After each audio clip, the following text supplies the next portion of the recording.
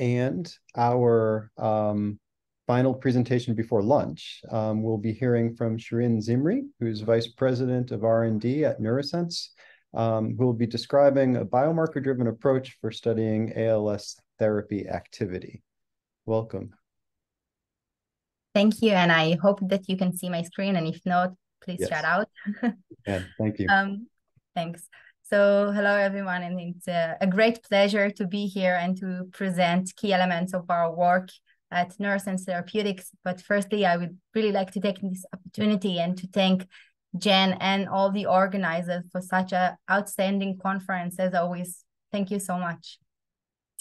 So these are our forward-looking statements. Can you see my screen? Yeah, good. Thanks. So the pathophysiology of ALS, as we all know, is very complex, and it's underlying multiple pathways and mechanisms that are involved. And therefore, we believe that a combination therapy and its ability to tackle multiple fronts holds much promise. The advantage of using combination therapy actually addresses two aspects. So the first would be to enhance the synergistic effect of a drug. And the second is to improve the pharmacokinetics of it. With Prime C, we aim to tackle these two strategies.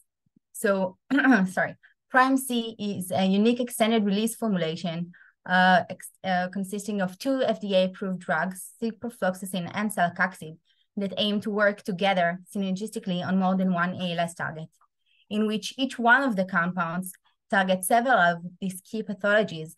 But importantly, the unique extended release formulation of Prime C allows us to maximize the synergism between these two compounds. So in order to assess the improvement in the pharmacokinetics, we performed a rodent study in which we administered the mice either with the Prime C combination, which is ciprofloxacin and celecoxib, or with ciprofloxacin alone, and measure the levels of ciprofloxacin in the brain utilizing LC-MS. And as you can see, when we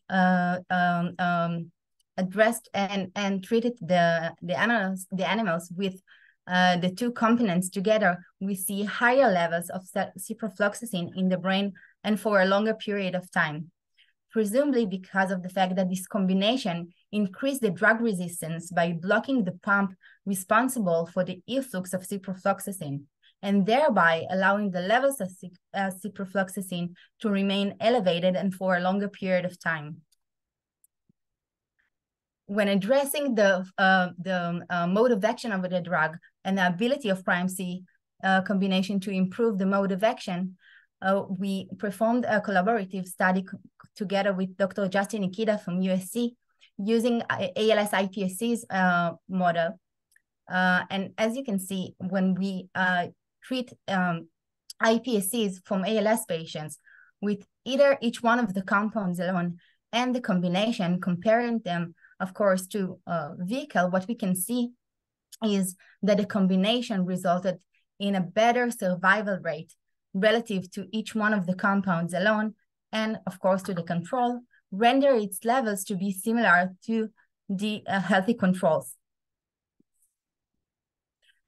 The ability of Prime C to affect, to show beneficial effect and to show its synergistic mode of action was also demonstrated using zebrafish model. As you can see, we saw a significant improvement in the motor performance of these animals, as you can see here in the swimming pattern of these animals, and also demonstrated in the graphs, where we can see clearly the synergistic effect of each one of the compounds relative to each one of them alone, and of course to the standard of care that they're riluzole.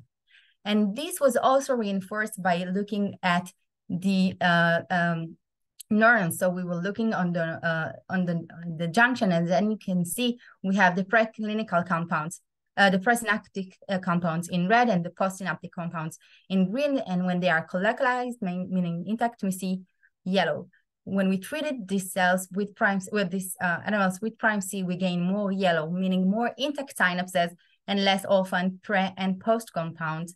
And lastly, we saw this phenomena when we also looked on the neurons using MRI. So you can see the severe axonopathy in the ALS non-treated ones and the recovery following the treatment with prime C.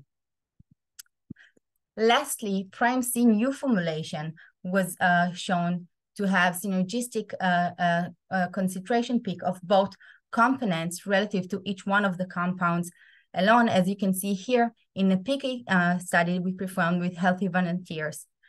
This critical development aimed to maximize the synergy between these two compounds, and it's important to address that in the future. So in our phase 2A open label study, we followed 15 patients over 12 months of dosing. The patient came to the clinic every 3 months, and we assessed the safety, tolerability, together with clinical outcomes such as ALSFRS and respiratory function, and we also measured biomarkers. Results from this study show that prime C was found to be well tolerated with no drug-related SAEs. We saw a reduced functional and respiratory deterioration and significant changes in ALS-related biomarkers such as TDP-43 and prostaglandin 2. As said, this was an open label study, and therefore the placebo control group was obtained via propensity matching using the PROC database. When we are looking on patients treated with prime C, we see that the effect on the forced vital capacity, for example, was attenuated in 30% relative to the controls, and in 80% effect on the functional rating scale on the ALSFRS are in patients treated with prime C relative to the control. Next, we wanted to assess the biomarkers cassette, and for that we concluded a 3-stage study in collaboration with Mass General Hospital, and we had the privilege to work also with James and Sabrina on that. So in this 3-stage study, we characterize a cassette of biomarkers that relates to prime C mode of action, and we use neuronal-derived exosomes in order to explore that in plasma extracted from the patients. So in the first stage, we had cross-sectional study which aimed to establish and characterize the basic phenomena in these suggested biomarkers, just to see what's the difference between healthy and ALS. Later on in the second stage, we wanted to see the natural course of each one of the biomarkers in a longitudinal non-treated samples. And lastly, we wanted to see and assess the effect of prime C combination in our phase 2A study. As you can see, when we are looking on the demographic of all of the study, we see that they were matched as possible to each other with a similar sample size. When looking on the results, you can see when we are measuring TDP-43, we saw elevated levels in ALS relative to healthy controls, a significant elevation that was reduced following the treatment with prime C, so we see a significant reduction. And next, we wanted to see what happening to the recycling process. We know that in neurodegenerative diseases, and especially also in ALS, we see an impairment in recycling process. So we just picked 2 of them, LC3 to represent autophagy and cathepsin D to represent lysosomal trafficking. And what we see here is very interesting. So basically, we see a reduction in ALS patients relative to control. And looking on the longitudinal non-treated samples, we see that the low levels of LC3 actually keeps going down with the progression of the disease, which make the attenuation, the trend in the attenuation following the treatment with prime C very interesting. Next, we measured and assessed the effect on neuroinflammatory markers. So we measure levels of prostaglandin 2, NRF, and PPAR gamma. So as you can see, we saw a trend in PPAR with prostaglandin 2, but we know based on literature and additional studies that we performed that indeed the level are higher in ALS relative to healthy controls. And we were happy to see a significant reduction in prostaglandin 2 following 12 months of dosing in prime C clinical study. We didn't see any effect on the other biomarkers. And that led us to conclude that maybe prime C affects the ALS pathology actually in 2 folds.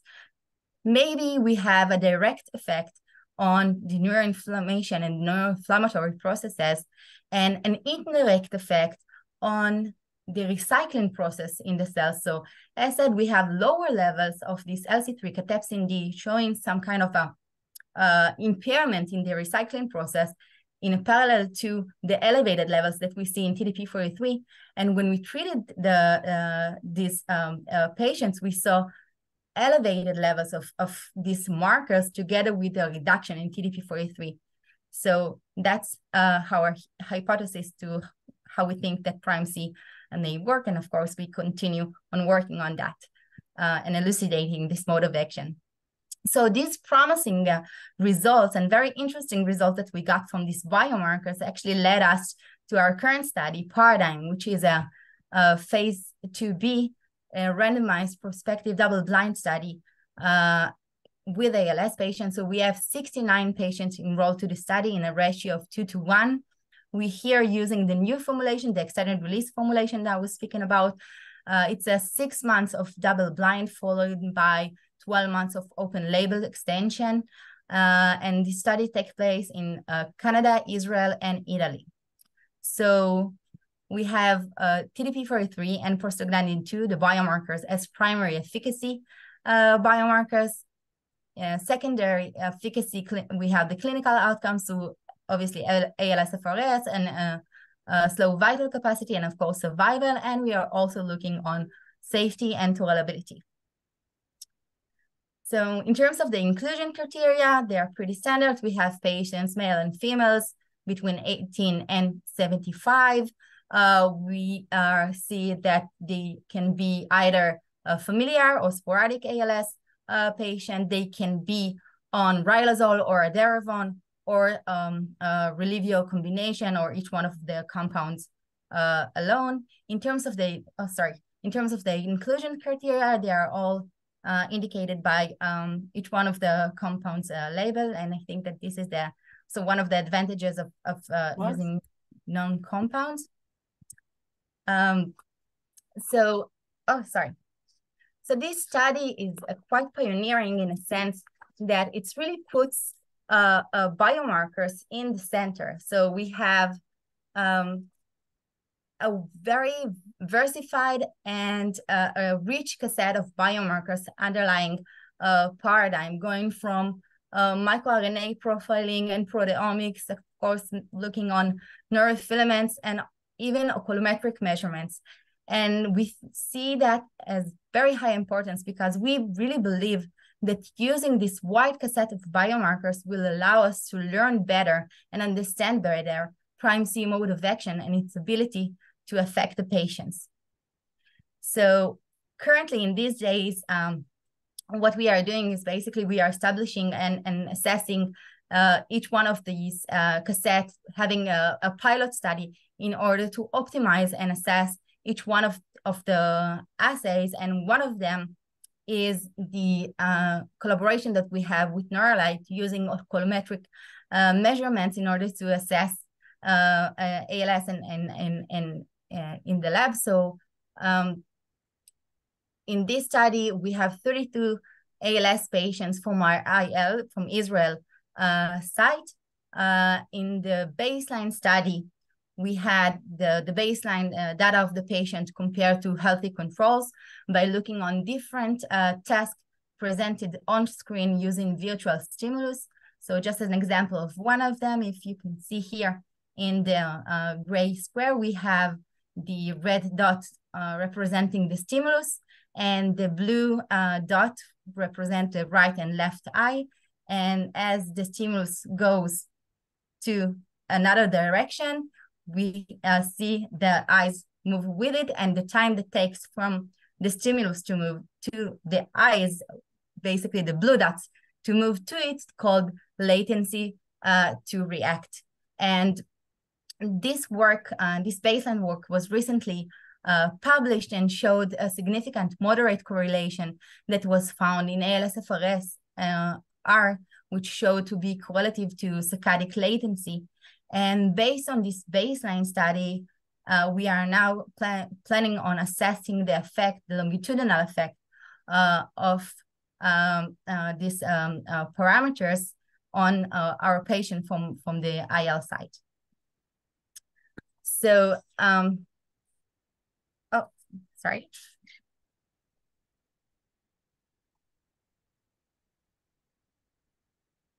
I lost myself. Just a second. All right. So as we are heading the end of 2023, we have all of our patients concluded the double-blind segment, and we also had a very successful Type D meeting with the FDA, reinforcing our CMC strategy. We now have 96% of the patients who continued into the open label extension segment, in which all of the patients receive Prime C treatment. And we really look forward to sharing the clinical data with you soon. Lastly, I would like to thank all of the trial participants, along with their families and caregivers, for participating in the study, to NeuroSense amazing team and our collaborators, and of course our scientific advisory board for their devoted and great advice and support.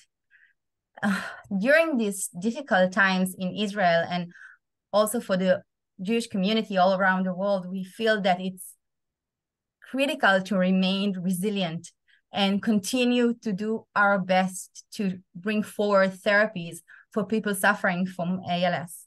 So we look forward to sharing the upcoming results and bring hope, real hope, to the ALS community, and of course, pride to our country. And lastly, I would like to thank all of you for listening and staying until now. So now you can go and enjoy your lunch break. Thank you very much. Thank you, Shiran. I think we have time for a couple questions. There are a few in the chat. Thank you for a presentation of a really comprehensive approach to trying to sort out, particularly the biomarkers. There's a lot happening there. We have a question that the iPSC data suggests that there's a therapeutic effect that's independent of any impact on animal or patient microbiome. Are you doing any work to assess the effects on the microbiome of Prime C? Well, that's a question that I have to say we always get in this kind of conferences. So we are currently doing a bigger study, actually, and in one of the parameters there is also to look at microbiome. Yeah, but I have to say that we have the phase 2A study conducted 12 months of dosing, and all patients from this study continued to take Prime C even after the study, and we didn't see any side effect in that terms, and also now in the phase 2B study. Thank you. Another question in regards to the TDP-43 biomarker data. How are you measuring the TDP-43? Are you focusing on any specific isoforms, and are you normalizing for the number of exosomes captured, et cetera, those types of things? Yeah, so that's a great question. So first of all, we are measuring TDP-43 using neuron-derived exosomes. So we differentiate exosomes